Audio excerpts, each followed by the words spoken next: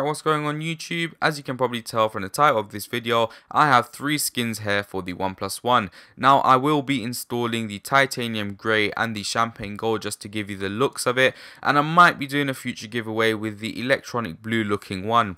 So anyways, let's get on with this video. So I'm going to be installing this titanium grey, and all 3 of these skins have a brush metal look and texture, so you can actually feel the lines going down. Not only that, they also have this kind of glittery effect to them, which gives it a sort of reflection, which kind of gives it a unique look. Now you're probably thinking, why the hell am I going to be installing a dark color on a sandstone black phone? Now the reason for it is just to see how it looks, and although the sandstone black is just perfect, I mean, you can't go wrong with something that can just protect it maybe.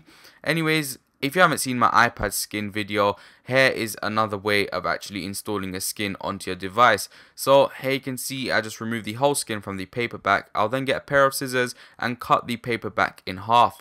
After that, I will then get the 2 halves and stick it side by side, but leaving the camera portion open. Now the reason for this is so you can actually line up the skin as perfect as possible. Once lined up to your perfection, and you can actually remove the OnePlus logo. I actually left it because I didn't want to remove it.